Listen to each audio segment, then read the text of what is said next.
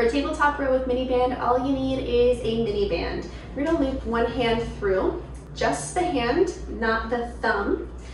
And that's gonna be our stationary side. And then from there, we'll row with the other hand. Okay, come down into a tabletop position.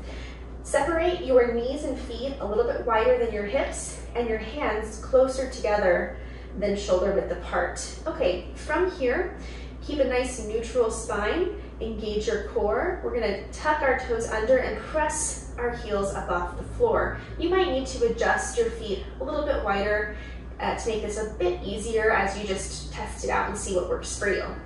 From here, take hold of the band with your other hand. This side's gonna do the rowing. And now from here, as we exhale, we're gonna row the band and drive our elbow past our waistline.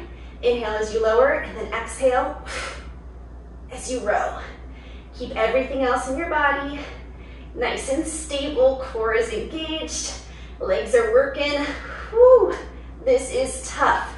As you do this row and you drive your elbow right in close to your waistline, you should feel your lats engage on this side. You can even hold it for a count and then lower back down just to get that extra little bit of contraction.